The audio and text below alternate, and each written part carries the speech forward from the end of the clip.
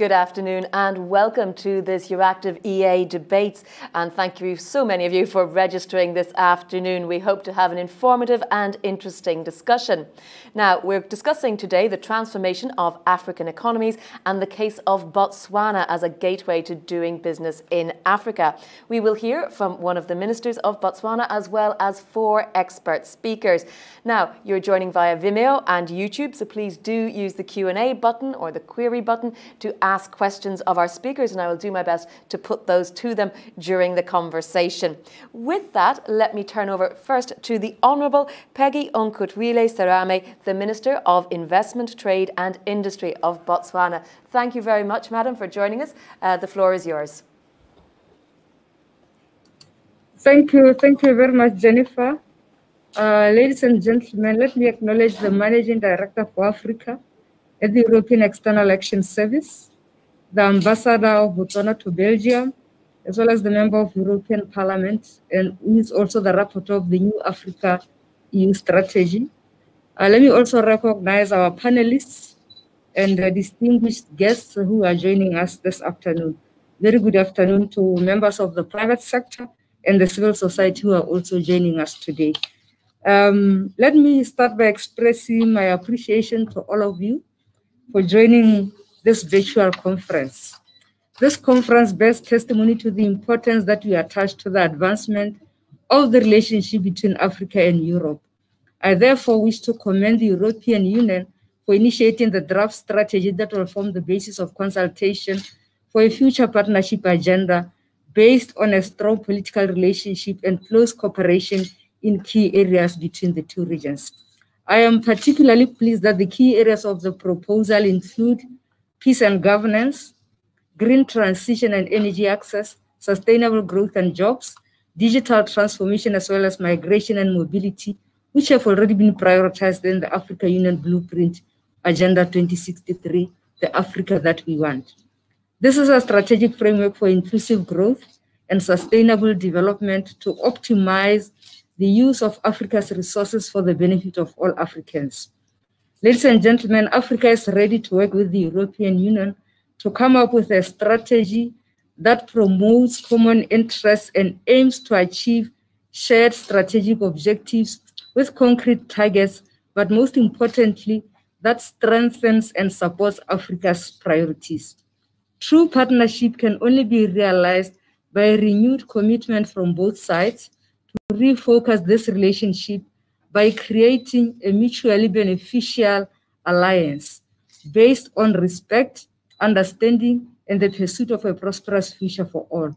At this moment, allow me to reflect on the Africa-EU trade relations and to emphasize that EU will remain Africa's important trading partner.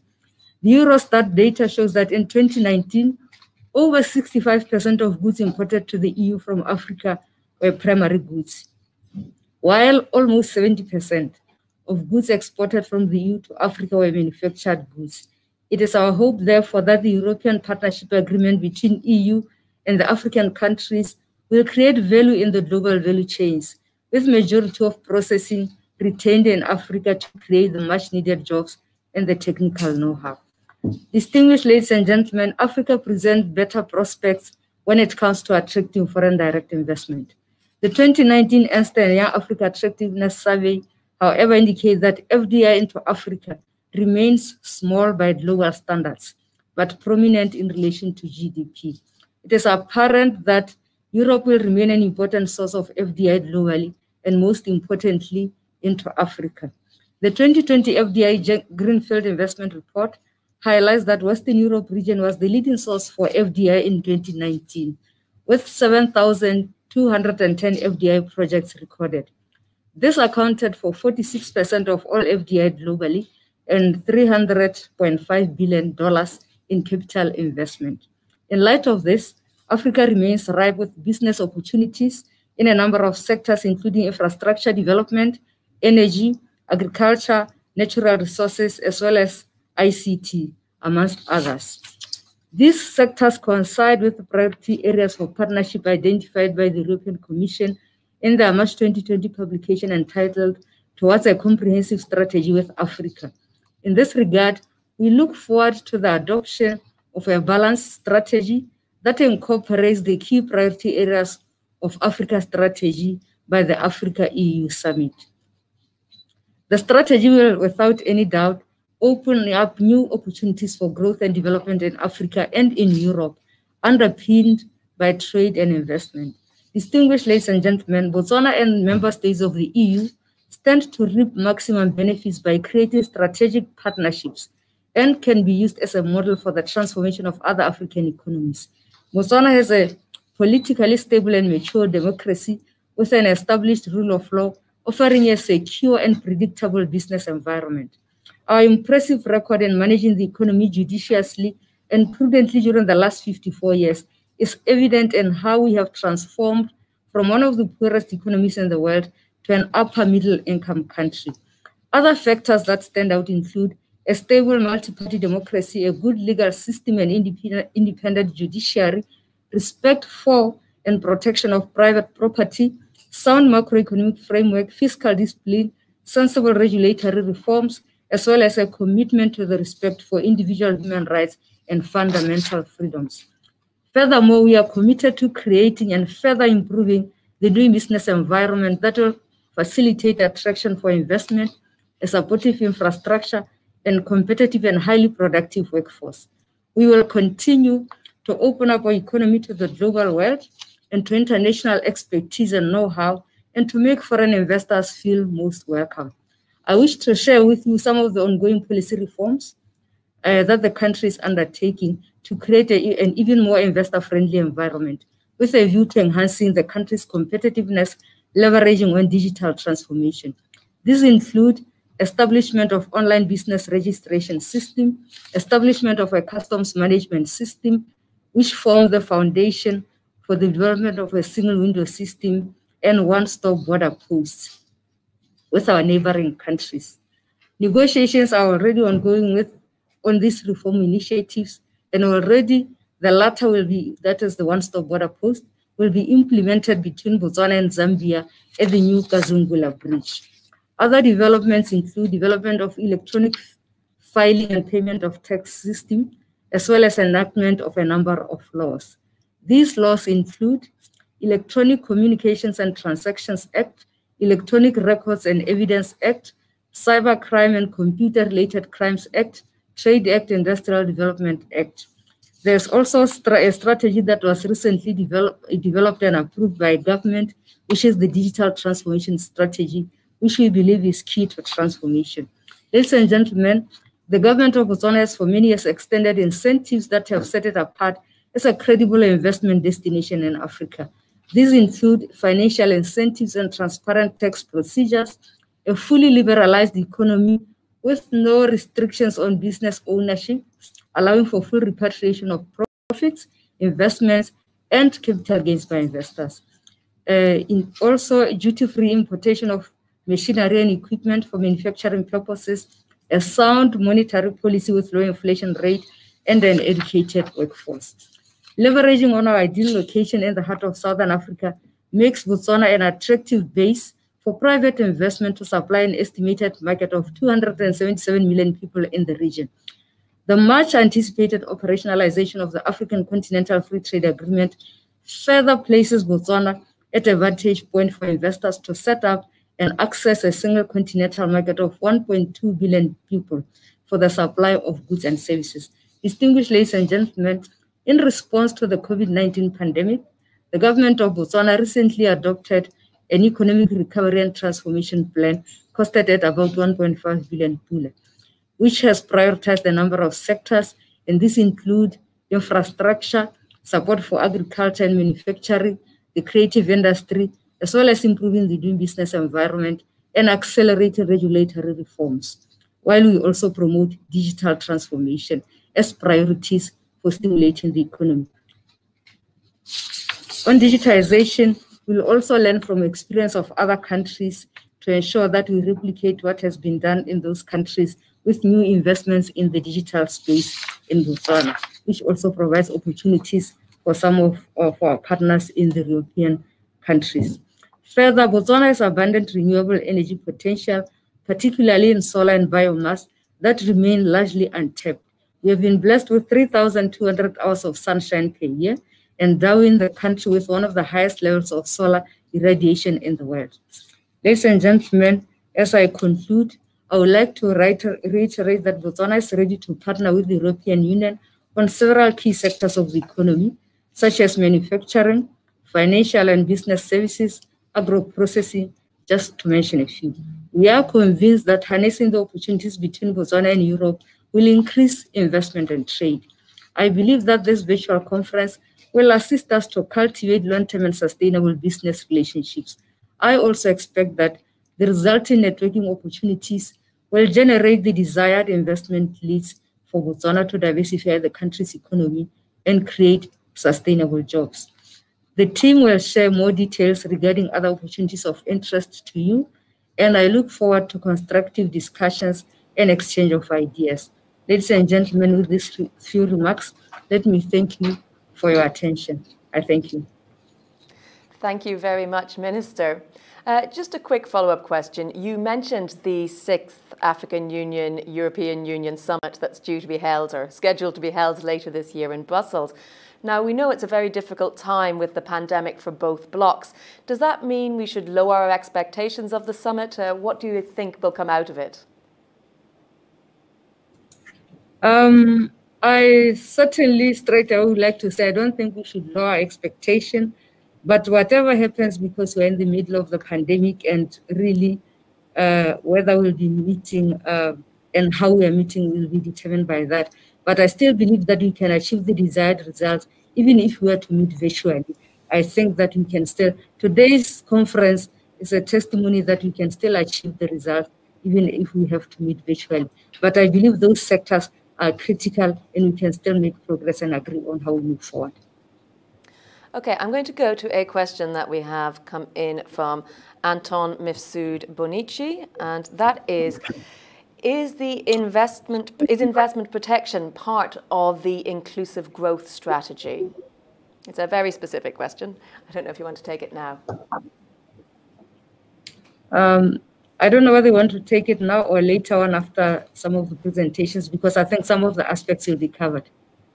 Okay, thank you very much, Minister. As you mentioned, we have got a great panel, and thank you again for your time today. I hope you'll be able to stay with us for some of the rest of the discussions. Let me now mention that we, thank you.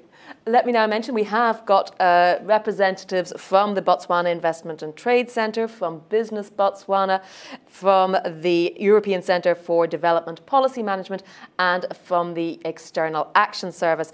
Let me start by introducing Andre Simek, Desk Officer for Botswana and South Africa at the EEAS. Let me hand over to you, Mr. Simek, and give us your opening statement and your thoughts on the future of the links between the two blocs.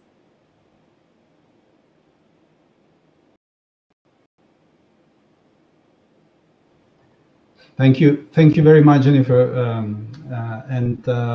I don't want to take a lot of time, I think, in these introductory remarks, because the objective here is to have somehow a dynamic discussion. So let me just say from the very beginning that I'd like to thank Euractiv for hosting this seminar or this conference today, and also to the mission of Botswana for supporting it. And to all the speakers, and especially to Honorable Minister for giving us such a good overview of the situation just now. We are, of course, now in this very odd situation with COVID-19 sort of dominating everything in international relations. And I think our take on it is that, we cannot really let that happen. I think we have to kind of continue to move forward. And this question of sort of economic cooperation, investment, and sort of economic recovery from the impact of COVID-19 is really crucial. And so that's where I think this discussion comes in very, very timely. It also comes in very timely because we are, I think, as both of you, as you and Honorable Minister already mentioned, we're now in the process of working towards the preparation of the EU-Africa Summit, or I should say perhaps African Union-EU Summit, that will not be taking place, unfortunately, because of the COVID situation before the end of this year, but will be postponed until next year. It's also, I think the discussion is also quite timely because here in the European Union, we are now preparing the next programming stage for our development assistance, which we use to support countries around the world in their own efforts. So I think that whatever comes out from this discussion is also something that can feed into that debate. Now, let me just say on the EU-Botswana relations that we have very stable and very, I think, friendly relations.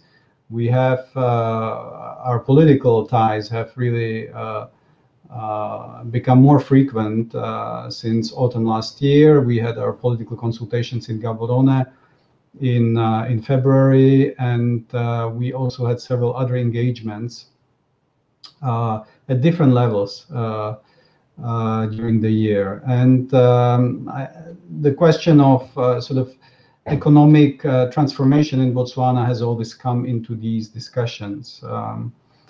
What we see is, of course, the interest on our side to the partnership has quite a lot of potential because we're quite like-minded on a lot of things. And so what we are interested in doing is to sort of widen the scope of our cooperation and also to deepen the partnership. On the economic side, I think the minister has already raised this. Europe is really the main source of the foreign direct investment in Africa, and it's the same thing in Botswana. Of course, the numbers are always changing, but more than, I think, 1/3 of the FDI in Botswana comes from the EU, with most of the investment going into the mining sector, but also the investment in the services has been growing. On the trade relations, it's pretty much the same, although, of course, there we are a little bit overtaken by South Africa, which has the advantage of the proximity to Botswana, but we are nevertheless the second biggest trading partner for Botswana. And from Botswana to Europe, we're primarily receiving diamonds. That's really the main bulk of the trade. The volume has been declining, but we're also beginning to import increasingly more of Botswana's beef. The Botswana economy, I think, if you read the strategy 2036 and also the midterm review of the national development plan, I think you see that the economy has not really changed significantly over the last 20 years. Primarily because the country has been blessed by having natural resources that are in high demand and that have really helped Botswana to make astonishing progress from one of the poorest countries to upper middle income country within the period of 50 years. We see, of course, now that the government sees the need for diversification of the economy. And so given the political and the economic relationship that we have between EU and Botswana, it is quite natural that we should be one of the main partners to accompany the country on its way. I think this is really also kind of fitting into the broader picture of the relationship that we have between the two continents, and the Honourable Minister already mentioned that. We are very much supportive of developing the partnership between EU and Africa on 5 different areas, and so I mean there is a clear convergence between the bilateral relations that we have with Botswana and the more continental approach. Thank you again for organizing this. I very much look forward to getting the views of the speakers and also of the audience. Thank you. Thank you very much, Mr. Simek. We'll turn now to Business Botswana and the President, Gobusamang Kebin. Can you hear me, sir? Give us your opening thoughts and your opening comments for today's debate. Thank you. Am I audible? Yes, you are. Thanks. Business is in Botswana. It's fairly small, but we've seen a lot of concerted effort from government to grow business, and this is despite the pandemic that we are going through. We have seen focus and concentration on ensuring that Botswana business grows and is competitive to the world. Obviously, with the opening of the continental free trade area, it is in our interest as business to ensure that we are ready to participate, we are ready to export, and hence we've been undertaking quite a lot of activities on ensuring that we get private sector business ready to participate meaningfully in what the government has set pace for us. We are focusing on areas of agriculture, areas of manufacturing, ICT, health, education, etc. And I'm quite excited to say the collaboration, therefore, between the government and the private sector is, in my view, bearing fruits. Am I talking to myself? No. Okay. So it is bearing fruits, and we're quite excited that we believe when this pandemic that has really crippled us subsides, we should be able to lift our heads and be able to work harder to ensure that Botswana, its location, its proximity to ports in Namibia and South Africa, the infrastructure that is being planned, which could be connectivity, rail connectivity from Namibia, infrastructure connectivity to South Africa through new railway lines and connectivity up north. That, in our view, is going to ensure that the private sector and business generally should increase and grow as we wish it to. Thank you.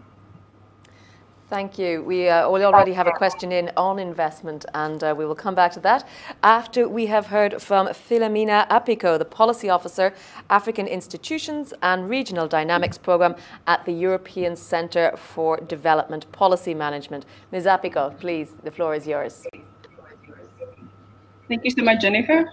Firstly, I'd like to thank Euractiv and the mission of Botswana to the EU for the opportunity to participate as a panelist. And to Honorable Minister Serame, my fellow panelists and the audience, I greet you.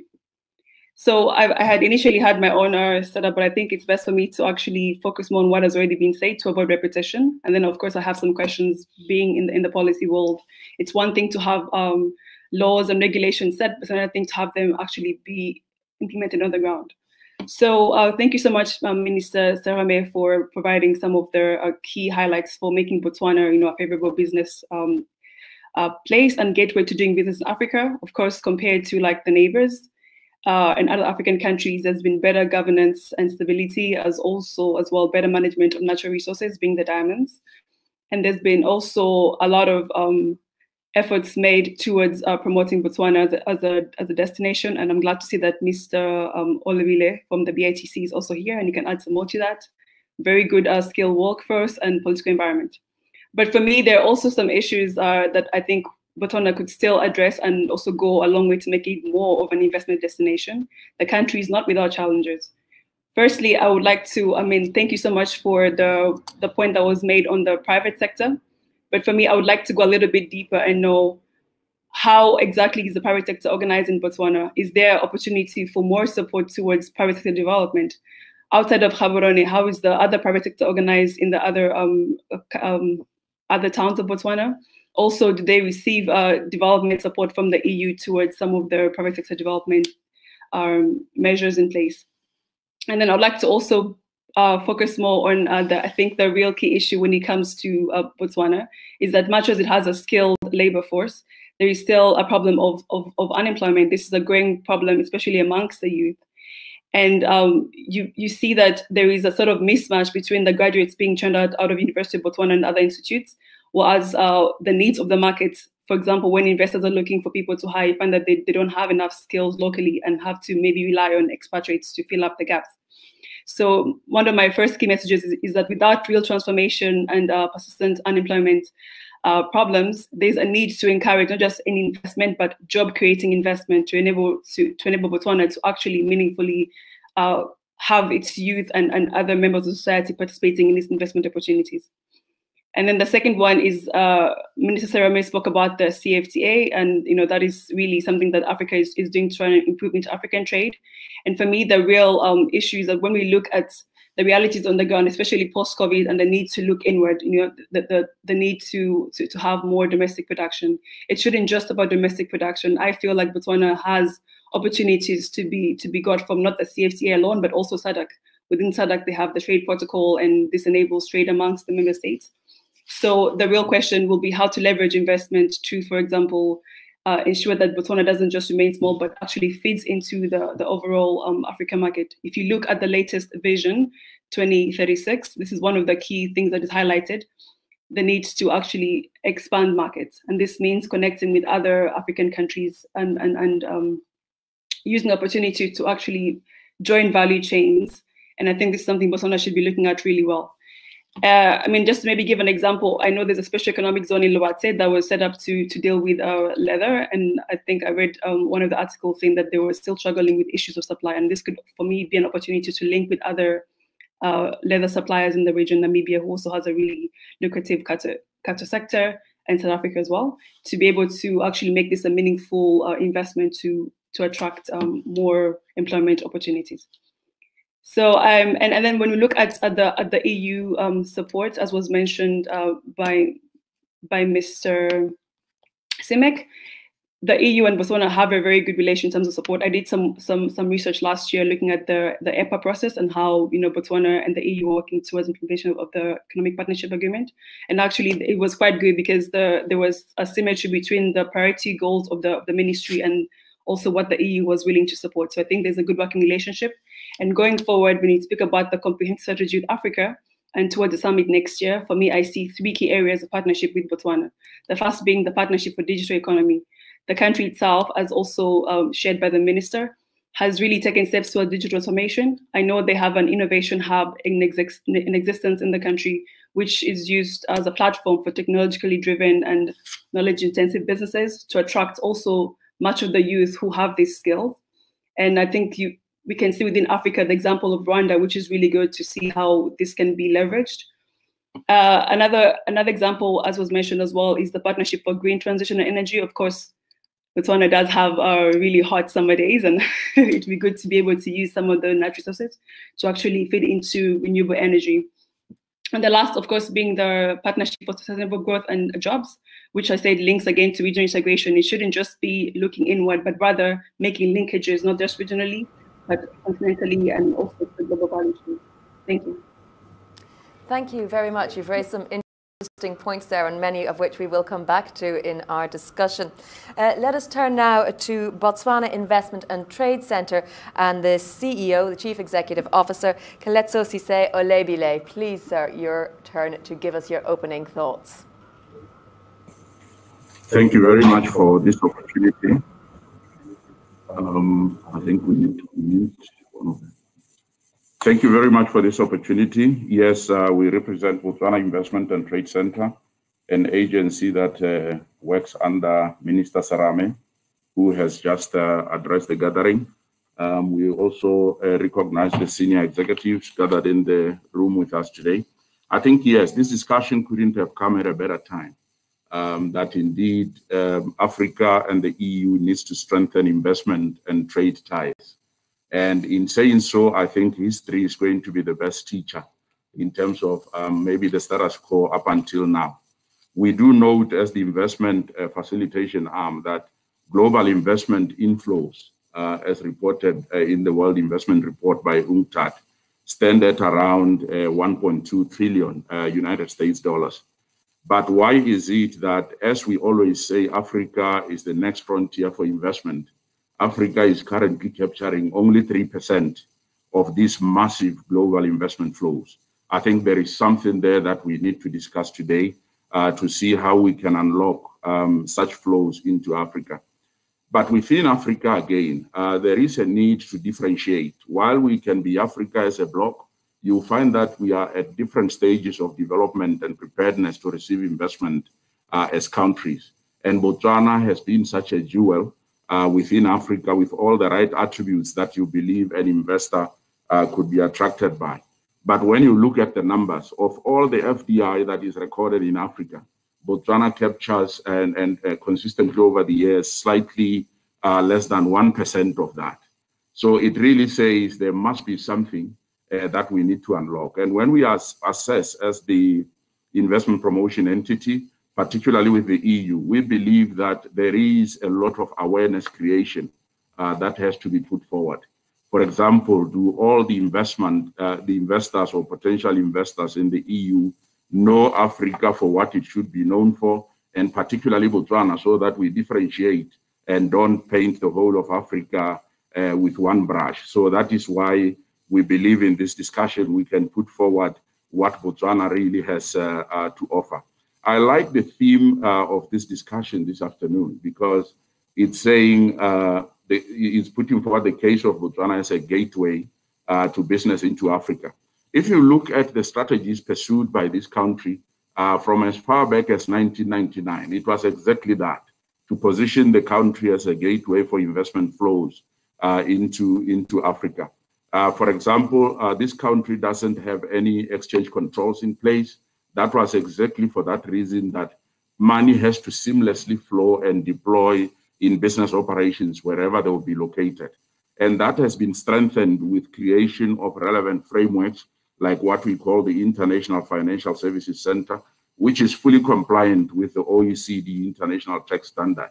And there are a few companies that would have domiciled under that.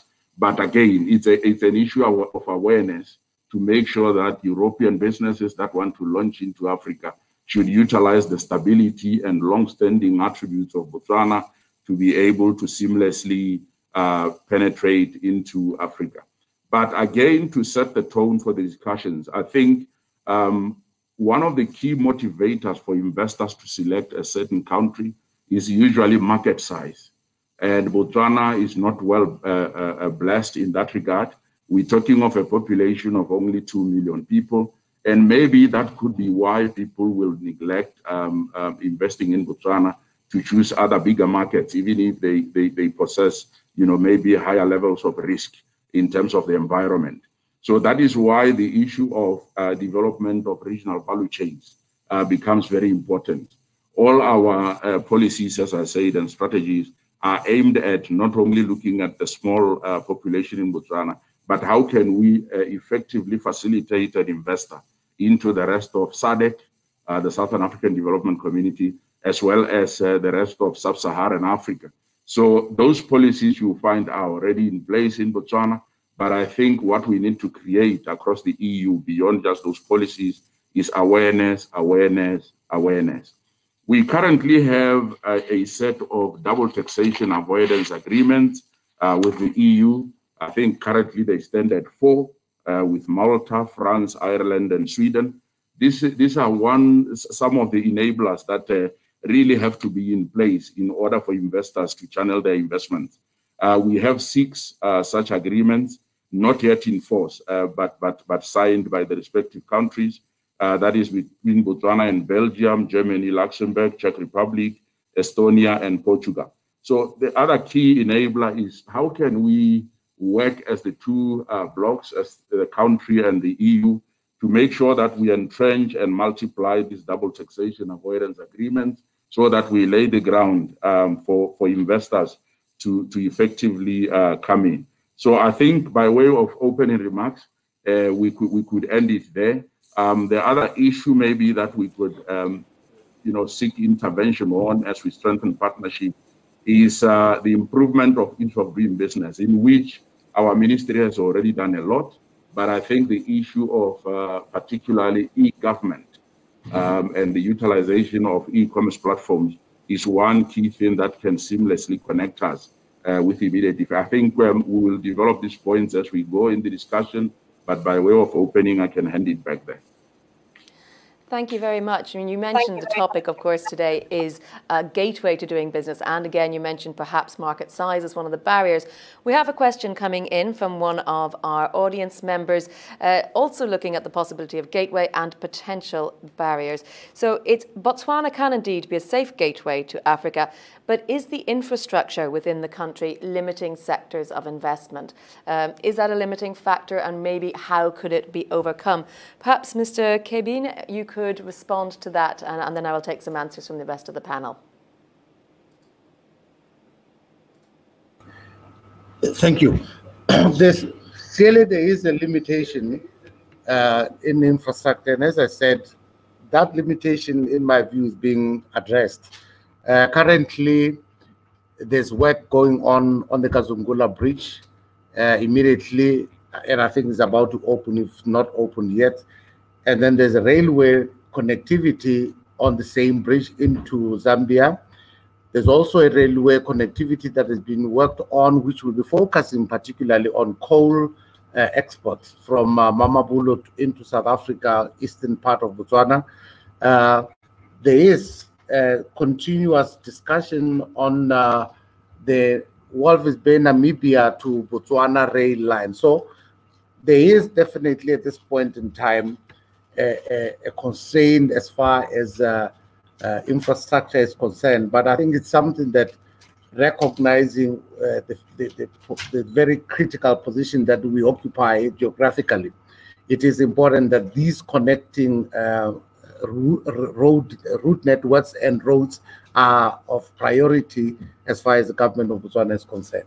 So we're quite excited that we want to believe that in the foreseeable future, all this should be in place, and therefore the infrastructure connectivity should be taken care of.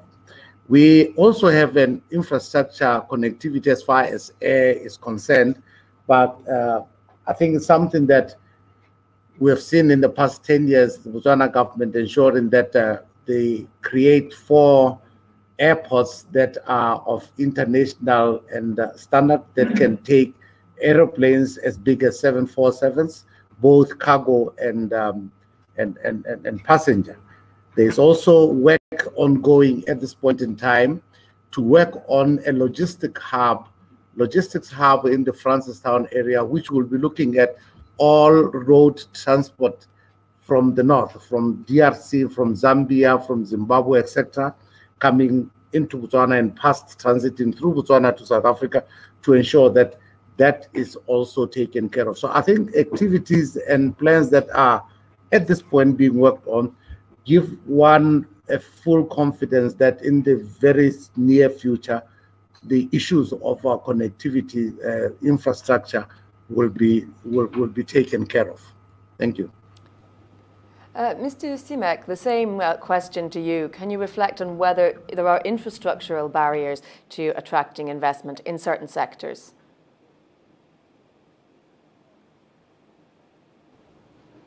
No, I cannot. Unfortunately, I mean, I'm not really an expert on infrastructure in Botswana. I think it's more for our colleagues from Botswana to sort of address this question than for myself. But I would like to maybe react to a couple of things that were raised by colleagues that spoke. So number one, I mean, on the on investment, sort of more generally, I think on private investment, we sort of had that discussion there.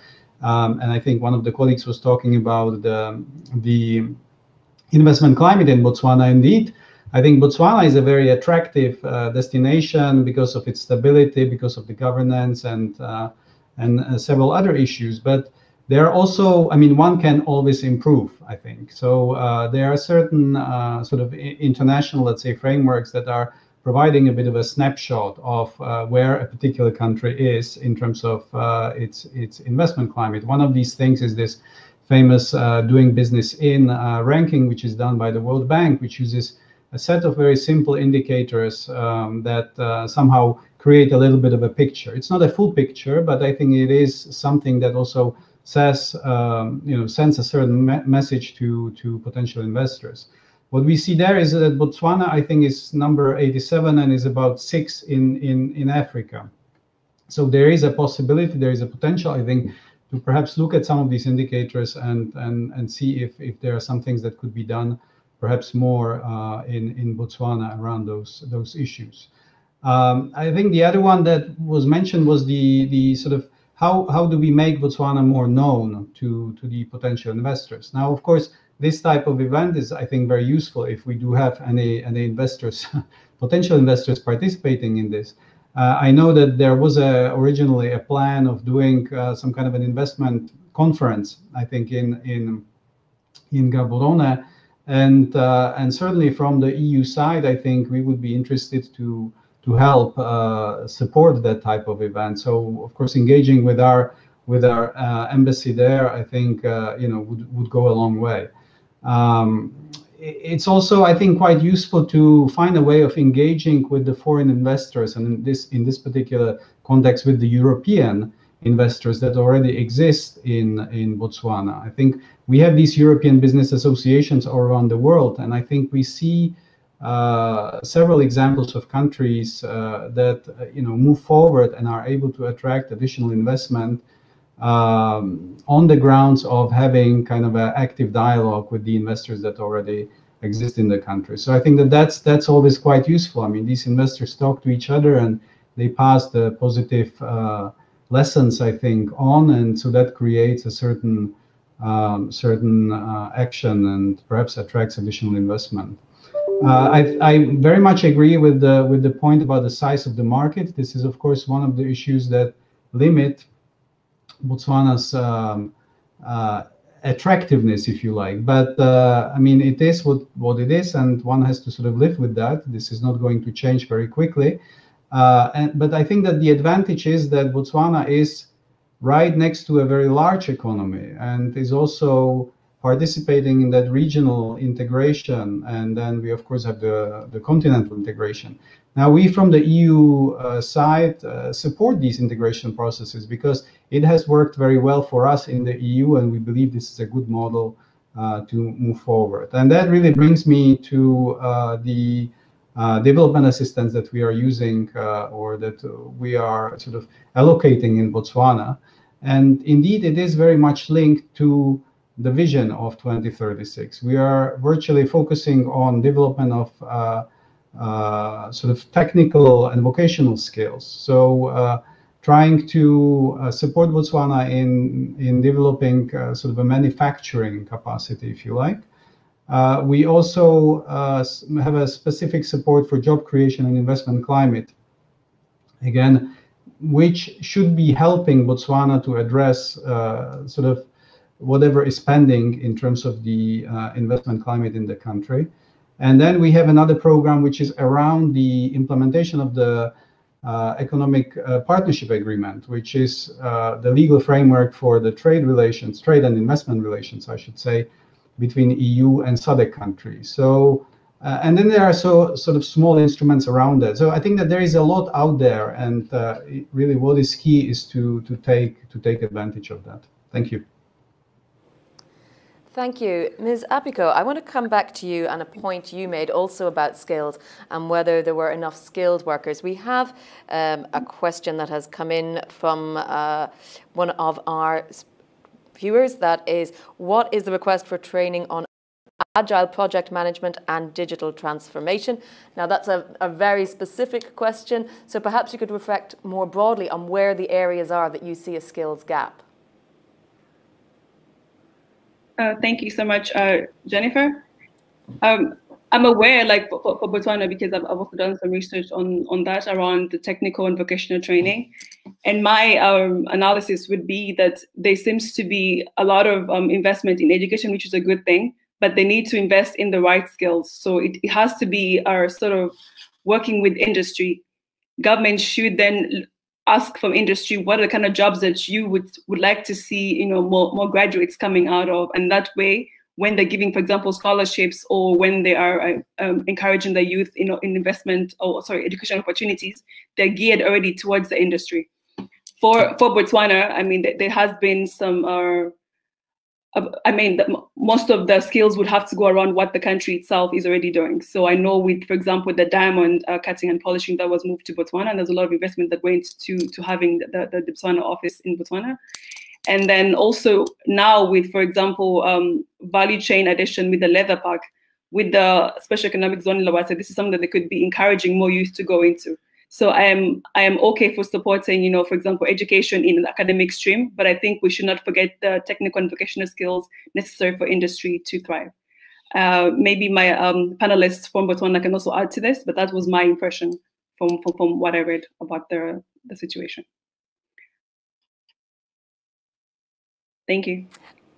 I think we will we'll hear now again from Mr. Olebile. You've heard your colleagues there speaking at length. What's your perspective on this question of skills? Thank you very much. I think the issue of skills shouldn't be much of a challenge.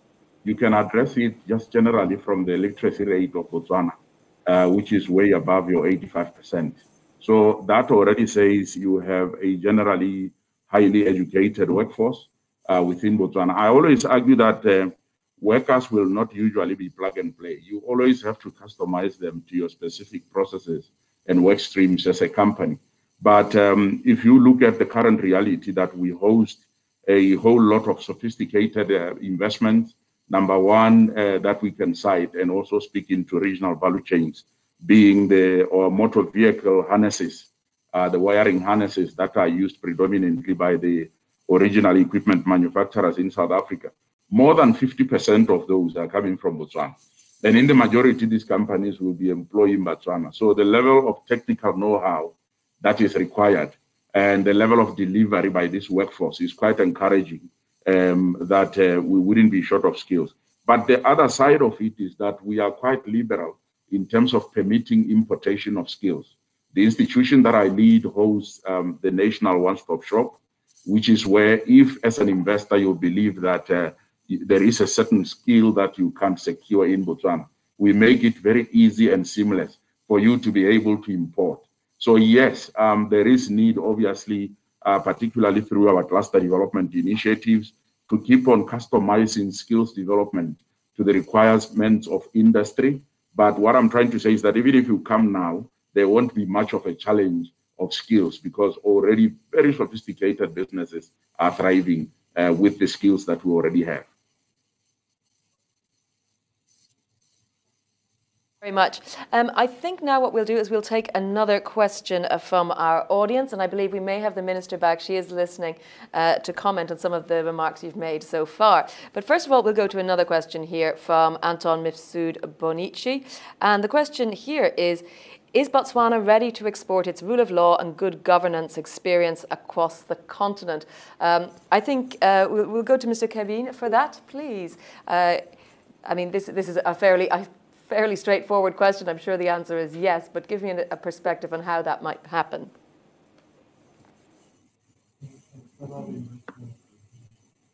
Exporting rule of law. Exporting rule of law. Exporting rule of law across the continent, being a leader. Is that my question? Well, I think it's a given that Botswana, 54 years later, it's still practicing the best rule of law in the continent. I personally, at Business Botswana, what we see is we work with chambers in the region, in Africa as a totality. We work with them through a process that we call Conversations with Africa. And one of the big things that we ensure goes through is how business is to be conducted in Botswana, because we fear anything that is criminality, and with that fear of criminality, therefore, we tend to ensure that the partnerships that we form in the world, particularly in Africa, are very clear and are very understanding of the need to ensure that the rule of law is foremost in their governance structures. Thank you. Thank you very much. Now, we have again with us the Minister Serame. Minister, I know you've been listening intently to what our other speakers have been saying. Perhaps you'd like to comment and give us some of your reflections. Thank you very much, and thank you to all the speakers and for the questions. I wish we had more time, but I do hope that we'll have another opportunity to engage further on some of the issues. Let me start. I'll try to be very brief on some of the issues. Let me start with the one on, are we ready to export the rule of law? Yes, we are. I think that one is obvious. And also just to say that we're already working with a number of countries who have come to us to say they want to partner with us, they want to learn from us, and we've provided our expertise and traded in the skills that we have in some of the competencies. So I also believe that is an area that we really have a lot of opportunities. We can scale up and export a lot more of what we've already done in Botswana and how we've learned over time. But that is not to say that we are not perfect. We also will continue to improve on a number of the areas. The other issue that you raised earlier on related to protection of investment. In the keynote address, I also indicated that our judiciary is very independent. We've put in place a number of laws. Investors are protected, and they as well as some of the double taxation agreements and related laws and initiatives and strategies that were highlighted by some of my colleagues. So really, I believe that your investment is safe. You want to come to Botswana, but those are some of the topics that we can engage further on to give the specific details and the laws and how our courts are functioning. And we're also in the process of setting up commercial courts to ensure that if there are disputes relating to investment, they can be dealt with speedily. The other issue related to skills development, to say that there's a human resource development plan that is being finalized to address some of the challenges that were already highlighted. And of course, the unemployment is also, we can also look at it from another point of view to say we have excess skills in certain areas, and certainly that is another area that we can probably export those skills. And the regional value chains is another area that we are working on as Botswana and other members of SAPU. I think is areas that we can continue to improve on. The doing business is another area that really would require us to have an hour to take you through specific initiatives of what we are doing to address some of the challenges in the doing business, and some of them are addressing the ranking as was indicated. And I have to say that some of the laws that are indicated that were enacted and implementation of such started this year. We believe that the next doing business report that will come, there will be a significant improvement in the ranking. I thank you. Thank you. Mr. Simek, I also want to ask you to give me your thoughts. I mean, on the rule of law, exporting it across the bloc, as it were, so that Botswana is not merely a gateway, but also a leader. Is that something that you see happening? Well, I think that this depends entirely on Botswana. So it's not really up to the EU in a way to pass a judgment on that. But I can say, I think I can just repeat what I said at the beginning. We already have very good, I think, partnership between EU and Botswana. And I have seen certainly that our political dialogue has gained more traction, or perhaps a momentum, since autumn last year. And but we also see that, of course, there is a bit of a limit in terms of the scope. And so I think it's certainly an interest on our side to broaden that. And you know, the issues around governance and rule of law and so on and so forth, they are very much at the heart of the European integration process. And so that is also something that we are trying to address through our external action and through the partnership with third countries. And so Botswana, of course, is a very, very good partner with a lot of potential in this respect. Thank you. Now I want to turn to Ms. Apiko. I know you had a comment or a question you wanted to drop in. Sorry, I was muted. Thank you, Jennifer. Thank you, Minister Honorable Serame, and also Mr. Simek and the rest of the panelists for sharing your thoughts. I just had a question now that we're speaking about the rule of law and exporting it to the other African countries. As Botswana, do you find that it does matter, for example, that you have not ratified some of the African Union's conventions, for example, the one in the Charter on Elections, governance and democracy, and also the Maputo Protocol on women. So when we're looking at realistic investments for sustainable development and going forward, do you find that this might be a hindrance for you? And as we speak about regional development, when you look at the other SACO members, Namibia, South Africa, and Eswatini have ratified the African Continental Free Trade Area, and Botswana hasn't. So when you're making plans, towards attracting more investments, don't these continental conventions also matter? Thank you. Is that for the minister? I guess it is. It's for the minister, yes, please. Yes, Honourable please. Minister, please. Thank you. Thank you very much. Unfortunately, I think I missed the first bit, but the second aspect of the question relating to the African Continental Free Trade Area, yes, we haven't ratified, but for us, the process of ratification is something that we can even do in a week. But for us to be able to ratify any agreement, there are certain requirements and prerequisites that must be met, including that there has to be some value. In this instance, because it's a trade agreement, there has to be commercial value that we can bring to the table. And once we can demonstrate that, then we will be able to ratify the agreement.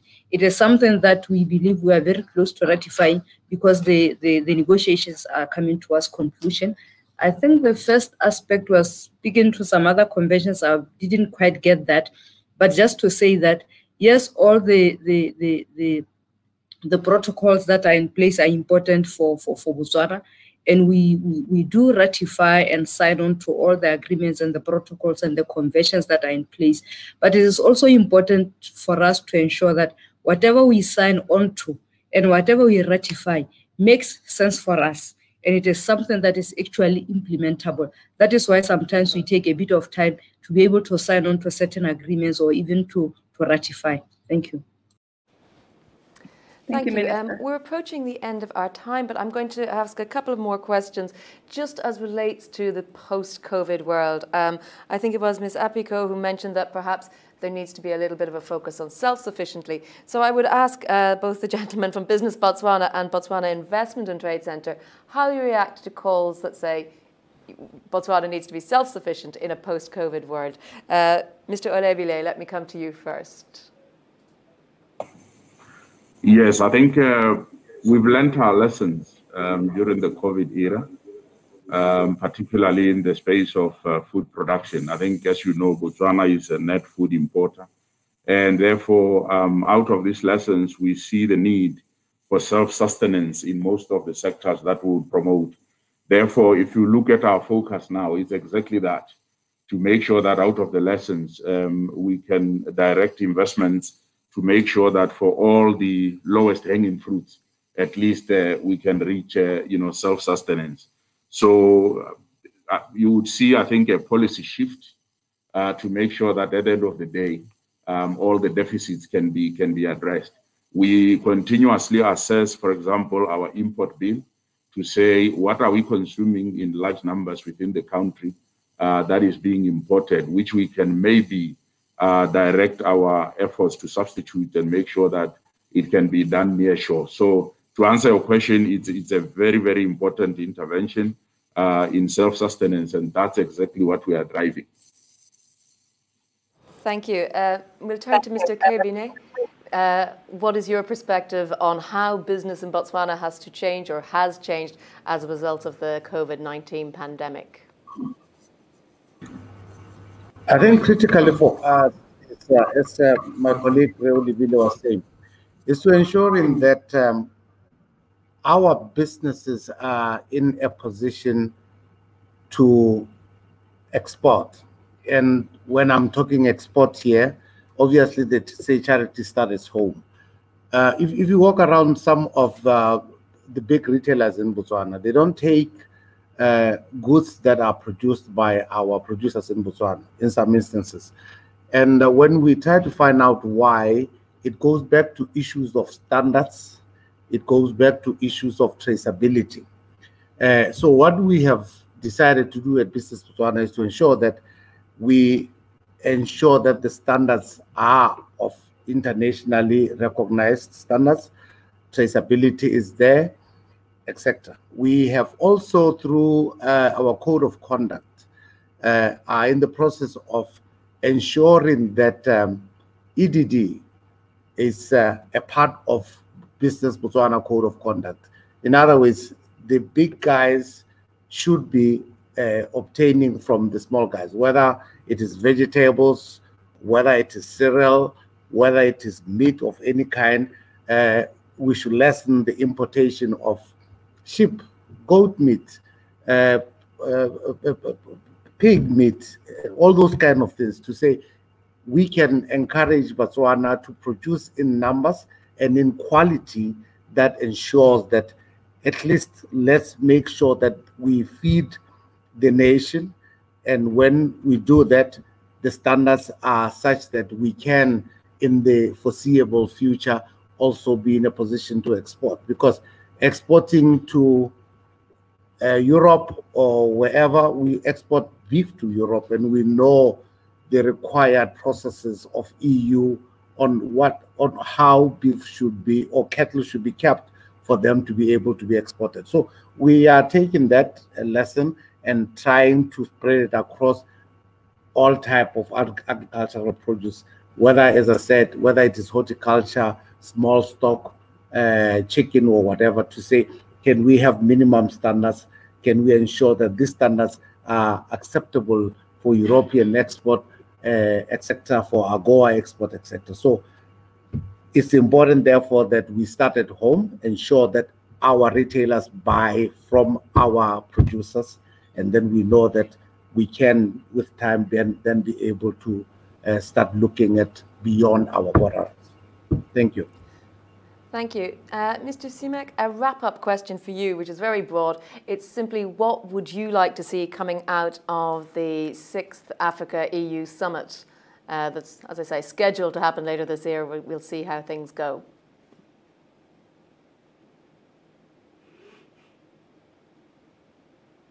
Yes, that is a broad question. It's not an easy question.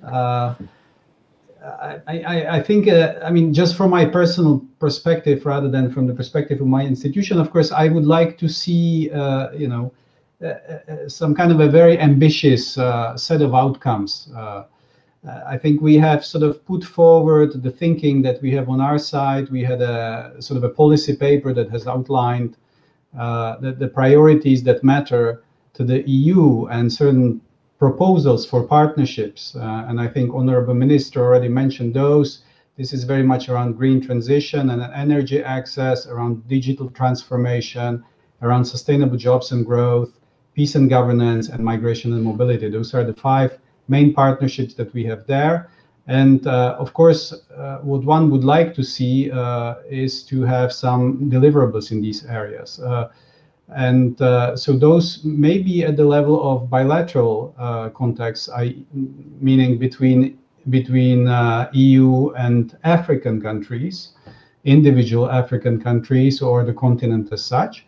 But some of them also have global dimension. I mean, especially the issue of climate change, and that's where the green transition sort of comes in. I think it's important that the 2 continents really come together on that issue, and I think push in the same direction, because we are all being affected, and our people, our citizens are being affected. And of course, this agenda is becoming more and more political. And so it's the political leaders in our countries, but also in the African countries, that will be increasingly facing questions from the citizens around that. So I'd like to see some kind of very ambitious, you know, practical initiatives, agreements that we are then able to implement over the period that will follow after the summit. Thank you. And Ms. Apiko, the same question to you. It's a broad one, but just to get your point across of what you would like to see coming out of the summit in an ideal world. I like that ideal world. Especially for me as a young African, it's a very good question to ask. I think I will echo the thoughts shared already by Honorable Minister Serame and also by Mr. Simek. For me, I would like to see, you know, a strengthened partnership that has a renewed commitment towards what works for both continents. It should be a mutually beneficial alliance that is based on shared concerns and also shared opportunities to learn from each other. It shouldn't be just one telling the other. it should be that, that we come together and have joint solutions to address some of the global problems, especially, as mentioned, climate change, but also migration, which is something that both continents should look at holistically. So I'll leave it at that. Thank you. Thank you very much for that, and thank you, because I see we are a little bit over time, although we started a little bit late. There were lots of questions coming in on technical issues, including on anti-money laundering. Very specific technical things are a bit beyond the scope of today's debate, so I'm sorry we didn't get to all of those. I'm going to ask the Honourable Minister if she would like to give some closing thoughts before I say goodbye. Thank you very much, and just let me start by thank you very much to everybody. This has been quite interesting. I do hope that we'll do this soon. On the EU-Africa Summit, just to reiterate what you've already said, that really it is quite clear that we agreed on the priorities. For the next stages, it is important that we come up with very practical initiatives that are time-bound, that can be implemented, where both parties can see how they are going to benefit. I think that is important, like you are saying, in the ideal world. So if you can come up with just a few specific, practical, implementable initiatives, I think that would be a successful summit. Now, coming to the issue of the production and the post-COVID world, the economic recovery and transformation plan that I spoke to earlier prioritizes agriculture and manufacturing. And that also speaks to the issue of productive capacity. So that will be one of the issues that we'll be looking at as Botswana, to ensure that we build the productive capacity. And that includes ensuring that our goods as well are competitive, such that they can enter the regional and even international market. So that is the other area. And lastly, the issue on anti-money laundering. I think it's important that we speak about that as Botswana. It's an area that I believe also going forward we will continue to engage on as Botswana and the EU, because it is an area that we are working very hard. We've put in place a number of laws, the initiatives that are ongoing. We believe that we are doing all we can to ensure that we improve our transparency. We are able to meet all the requirements that are out there by the international community. So it is an area that we're working hard on to ensure that we continue to improve. And I do believe that we should continue to engage so that also the EU side can appreciate what we are doing and we can understand each other's point of view. And where there are issues, we can work together towards improving such. But otherwise, I think this has been quite interesting, quite useful. I believe that this is a start of more engagements and further engagements, and we need to see concrete projects coming out of this. And just to say that in future, I also hope that we're able to share some of the specific projects that one can invest in Botswana and even in Africa. Thank you. Thank you very much. I hope so as well. I hope to hear more about it in the future. Thank you very much to all our speakers joining us from Botswana and from here in Europe, and also to our audience, around 100 people on there with all their questions and their great engagement. So thank you again for that. Do keep an eye out following the hashtag EA Debates for more Euractiv events in the future. And with that, I wish everyone a very good afternoon.